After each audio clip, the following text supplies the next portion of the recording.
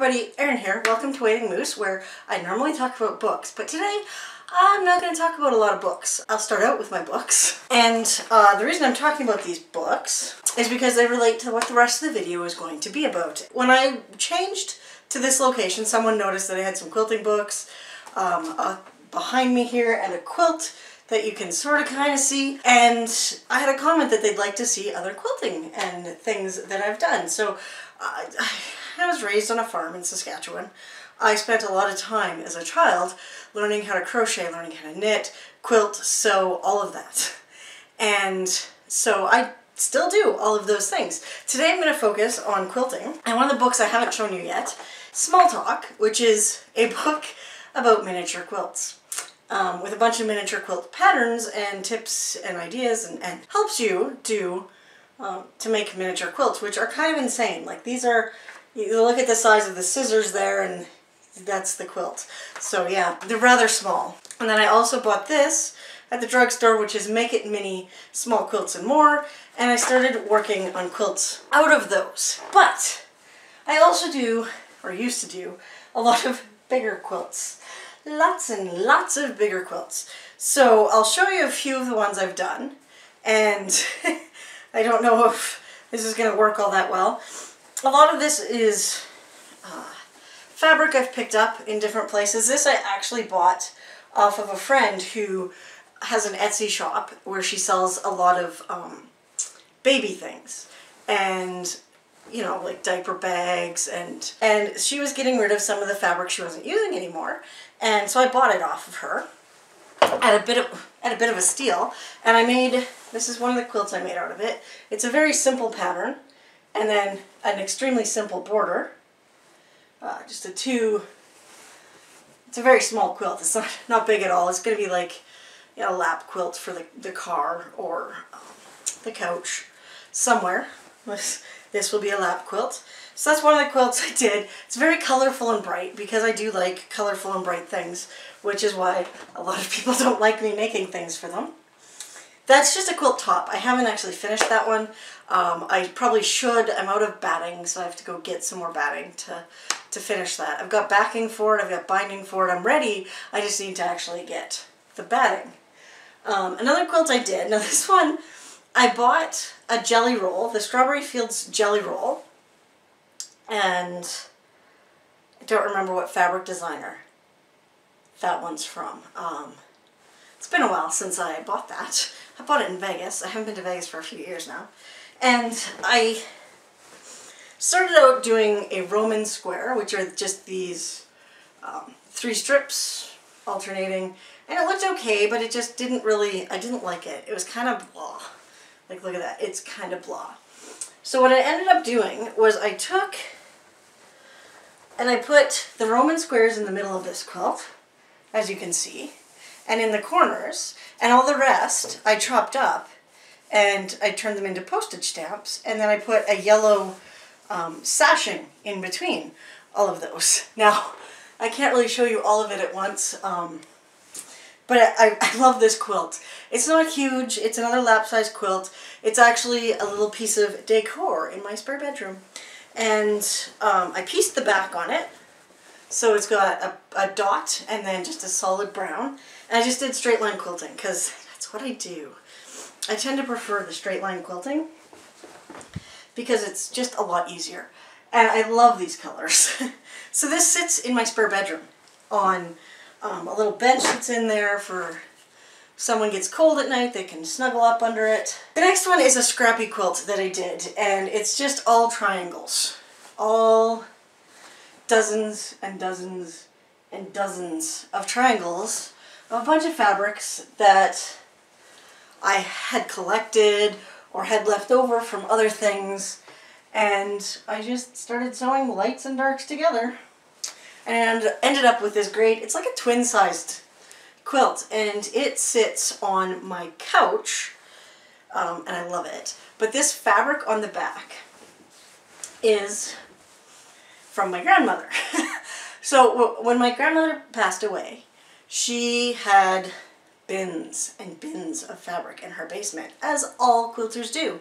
We collect fabric. And she had so much of this this black and white, it's actually a rose pattern. I don't know, you probably can't see that when I get too close. Rose patterns in a stripe. And she had enough of that it pretty much perfectly backed this quilt. So every time I snuggle with this on my couch and watch TV, I'm snuggling with a little piece of my grandmother. Which is kind of lame and cheesy, but that's the way it is. That's the way I am.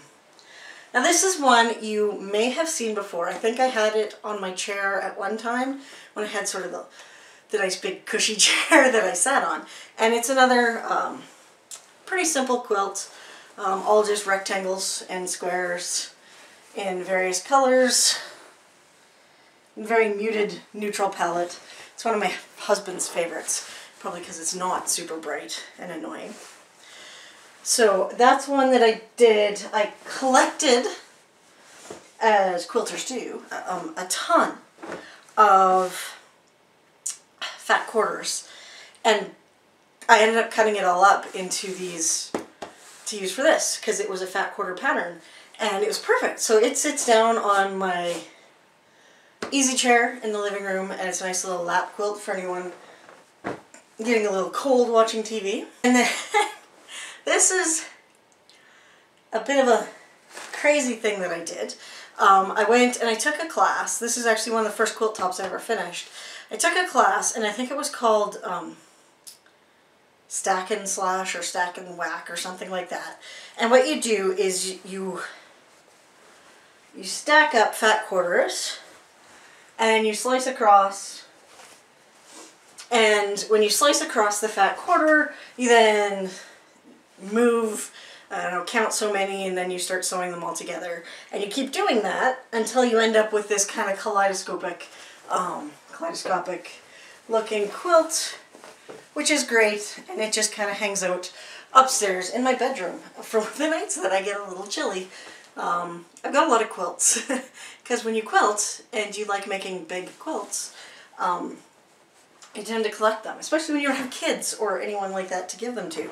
So I've got a large collection of quilts. And the last one I'm going to show you guys is a quilt that I made, postage stamp quilt. And it was actually a quilt along that I did with, can't remember the name of the blog now. It's several years ago that I did this, but it was a postage stamp quilt along. And what it was you bought jelly rolls, which are rolls of fabric already cut in 2.5-inch squares, and then you sewed the strips together, alternating light and dark, into strips of 5, right, or 5 strips together, alternating light and dark. And when you were done, you ended up putting it all together, and it was supposed to turn into just a mixed bag of everything mixed up together. You weren't supposed to end up with any kind of pattern. I looked at what I had, which was teak strips, and there was 2 of all of them. 2 of every color. So I ended up making this gorgeous rainbow effect with my strips, and I love it. It turned out so great. And then I ended up finding a batik that was sort of a raindrop pattern for the binding. I don't even think you'll be able to see that, but there's the binding. Nice cute little raindrop pattern, and then this really vibrant green background, or backing. Really vibrant green backing for it. So that's, those are some of the quilts I've made over time. There's a few there. I've made pillows, I've made stuff and given it away. I actually have a quilt on my bed, my bed, which is a queen-size quilt, and it was actually the first quilt I ever started putting together. Every time I went to visit my mom, I would just start, you know, putting fabric together and making a little 9 patch here and there of fabric that she had, and it eventually turned into alternating 9 patches with hourglass blocks, and I love it. It's on my bed. It's so comfy. I've put flannel on the back of it, so it's really warm, and it's one of my favorites for sure. I have this one. This is the Atkinson Designs Yellow Brick Road pattern, and it's really simple. You take fat quarters and you chop them up into various rectangle sizes, sew them together, and this is a I believe it was a lap-sized quilt that was created from that pattern and just some fat quarters that I picked up wherever I was at the time. And it turned into a really fun quilt, and I don't use it because it's really too small for me, but I have no one to give it to. So I've got this quilt that sits on my shelf. And then the other thing that I do, because I mentioned I knit and I crochet. Maybe I should do this in another video, but I won't. I'll do it here. These are things I've crocheted. So this was using Boutique Unforgettable yarn. I think it's by Bernat. And I should have blocked it because it went really thin. And it was like a parrot. I don't remember what the colorway was on this. But I turned it into a scarf. Really nice scarf. That I crocheted really quickly. This one is a super fast pattern to whip up. And if you want to know more about it, I think I've actually even linked the pattern on my Ravelry. I am Waiting Moose on Ravelry. So if you're interested, I'm Waiting Moose on Ravelry. I'm Waiting Moose on Instagram. And yeah, I do crazy things like knit up a little scarf. I had this ball. I don't know what I bought this ball of yarn for. So I ended up turning it into this lovely cowl, which it was a variegated yarn that kind of pooled in a camo kind of way. So I don't wear it very much because I'm not the camo kind of girl. But it is something that it's comfy. It's, you know, nice and warm, and it's kind of that middle layer of, I shouldn't say that, it's a really light layer because it's quite lacy and holey, and I've got to weave in an end there, so end sticking out. But yeah, I don't know what made me think this yarn would do anything crocheted except turn into camo, but it's a beautiful camo print. Local yarn store was actually going out of business last year, 2 years ago.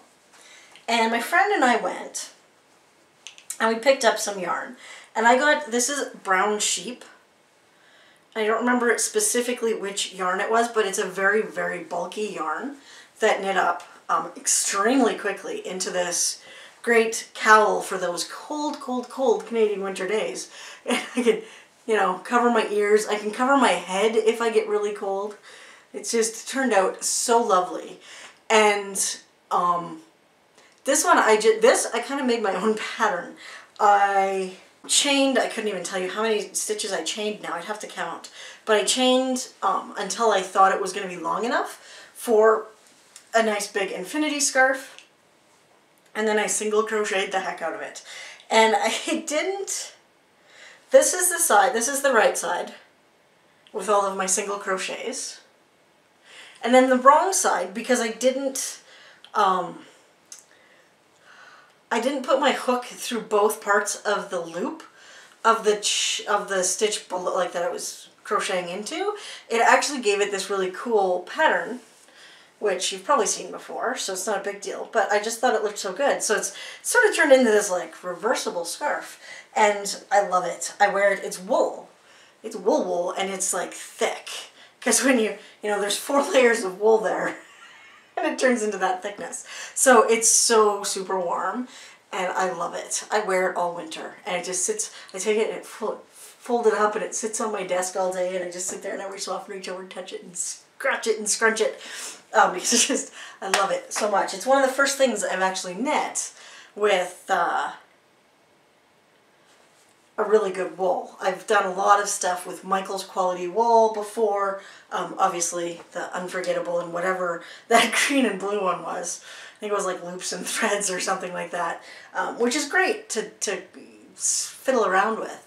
Those last 3, sorry, not the red scarf, but the other 2 are 2 projects I worked on.